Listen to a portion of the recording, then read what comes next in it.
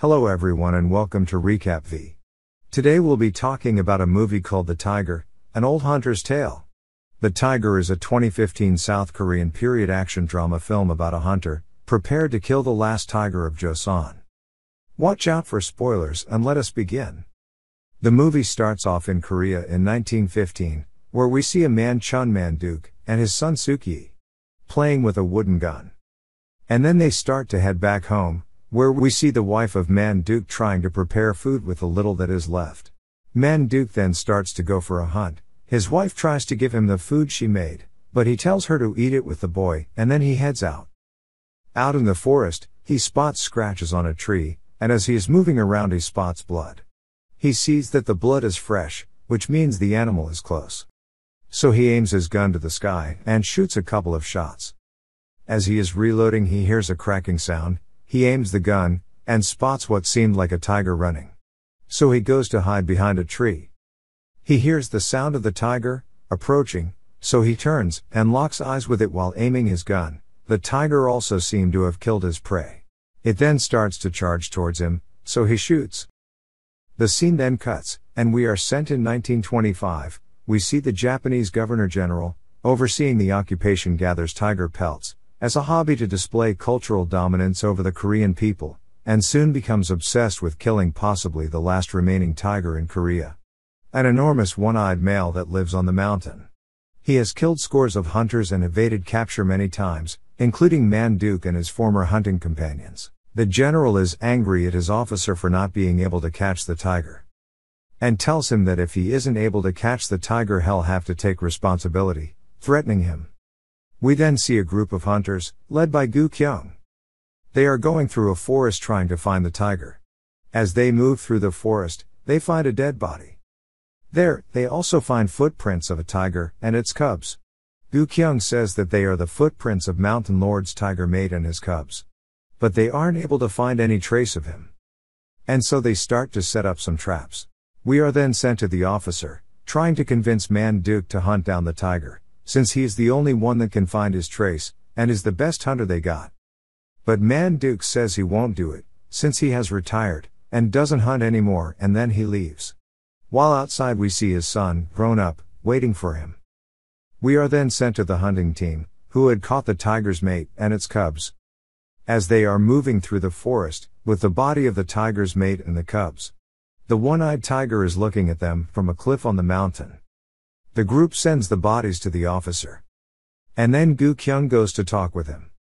The officer tells Gu Kyung that they have no time, and that they need to catch the tiger if they like to eat.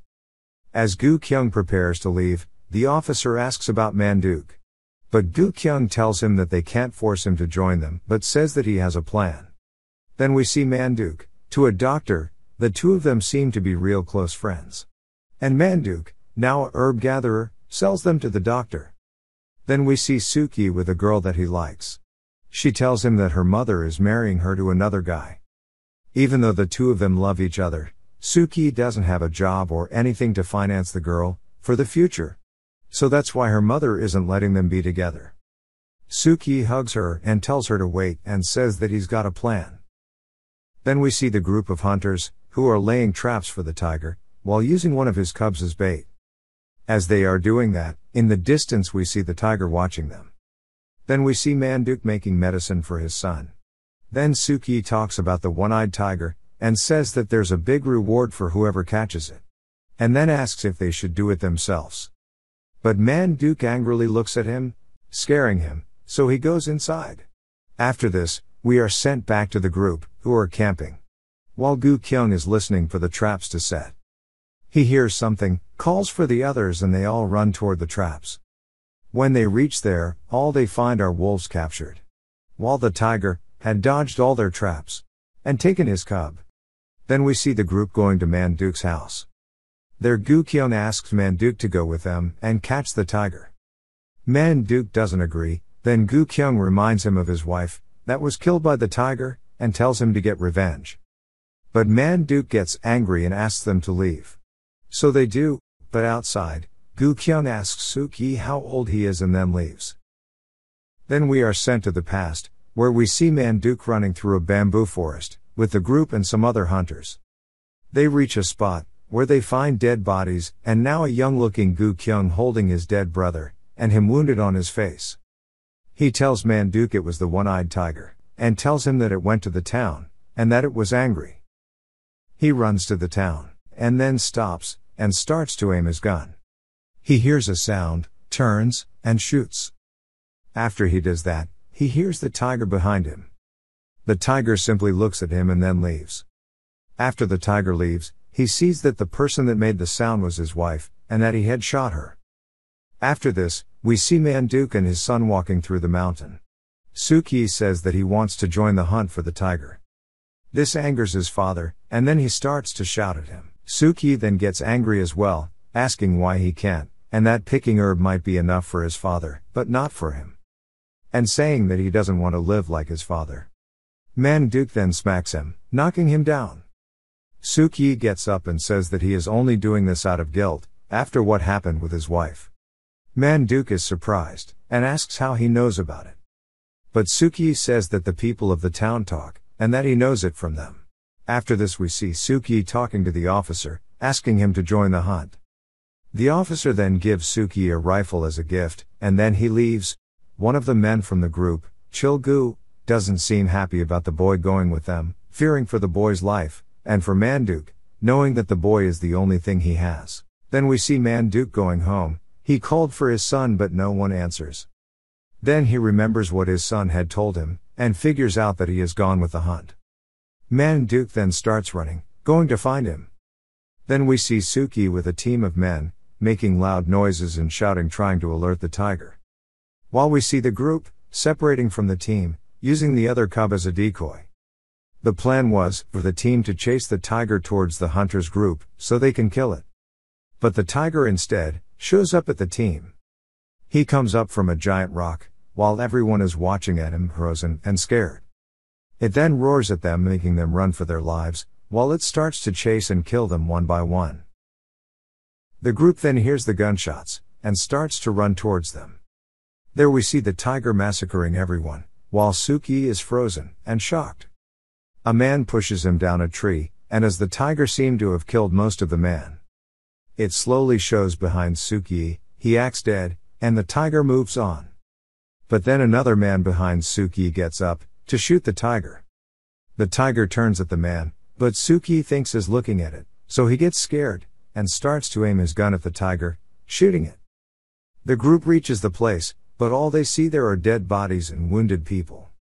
Gu Kyung figures out that the tiger has gone to get his cub, so he orders them to run back. As he is about to go, he spots Sukyi wounded but alive. But Gu Kyung then starts to leave, while Sukyi begs him not to. But he doesn't listen, since if he stays he'll miss the chance to kill the tiger. But in the end, when the group reaches there, the tiger had already taken his cub, and ran. Gu Kyung spots blood and sees that is fresh. He figures out that the tiger is wounded and says they should go after it, since he shouldn't have gone far. But Chilgu then remembers about Sukyi, so the others start running back. When they reach there, they find a pack of wolves eating on the dead bodies. They scare them off, and find Sukyi's rifle, but he is nowhere to be found.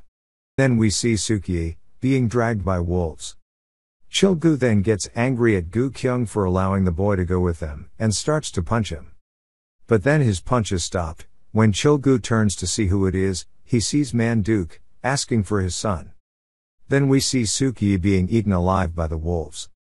As that is happening, the tiger appears. The wolves get scared, and one of them tries to attack him, but gets brutally killed. So the others start to flee. Then the tiger goes up to the boy, and lays close to him, while he slowly passes away. After this we see Gu Kyung talking to the general. He asks the general to give him soldiers, to kill the tiger, since normal hunters don't stand a chance. The officer doesn't like this idea. But the general agrees, and declares the tiger, the king of tigers, and says that he should be given respect. Then we see Manduk at his home, sad and crying for his son. He hears a sound, and when he looks behind him, he sees the tiger. It had brought the body of his son to him. Then we get a flashback, where we see Manduk aiming his gun at a tiger, and behind it, two cubs running. The tiger charges towards him, and he shoots. The shot wounds it, but doesn't kill it.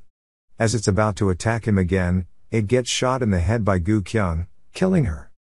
The two cubs run towards it, and we see that one of the cubs is the one-eyed tiger. Gu Kyung aims his gun to kill them, but Man-duk stops him.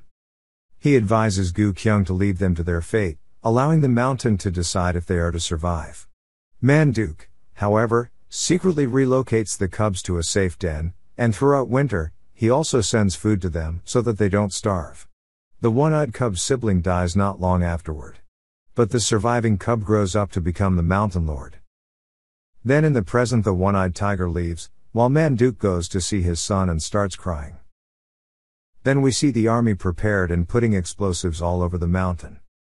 They activate the explosives, and start shooting at all the animals that try to run away. Now in a foggy mountain, they aren't able to see well. So the tiger slowly but surely disposes of them.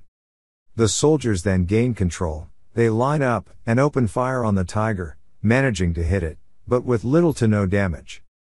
So the tiger charges towards them, killing them.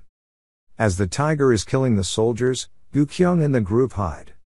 And when Gu Kyung has a clear shot on the tiger, he shoots, wounding it in the eye. Then they go to capture it. As the others hold the tiger, Gu Kyung aims his gun at it. But before he could shoot, the tiger frees himself and then starts to attack them. After disarming the others, it goes and attacks Gu Kyung, killing him. Then we see the general, angry, and feeling embarrassed for the Imperial Army of Japan, to lose to a tiger, and orders them to go after it.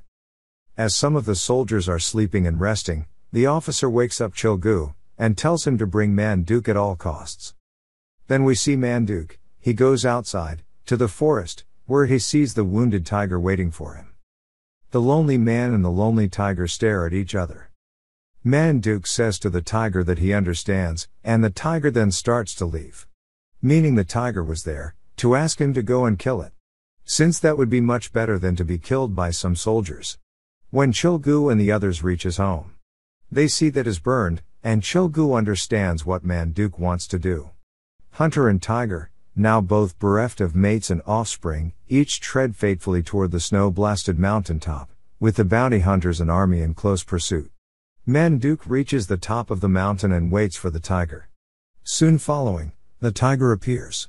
Man-duk then kneels down, as a sign of respect, and they start the fight. The tiger charges Man-duk, but does not pounce as Man-duk fires.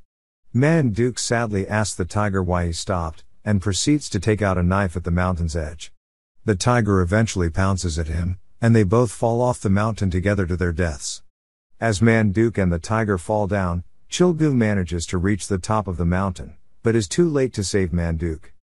The Governor-General of the Japanese army asks the hunters what happened after the incident, and they relate to him a story about the mountain lord becoming a god. The Governor-General comes to the conclusion that his army is unable to fight during the looming winter and has decided to withdraw until the next spring. Then we see a flashbacks of Man-duk's and the tiger's early lives during happier times, returning to the present afterwards as evening snow falls, covering their lifeless bodies locked in an eternal embrace. And that is where the movie ends. Hope you all enjoyed this recap. Make sure to leave a like, comment on what you think about it, and don't forget to subscribe, so I can make more recaps of movies, TV shows, animes, etc. See you all on the next video.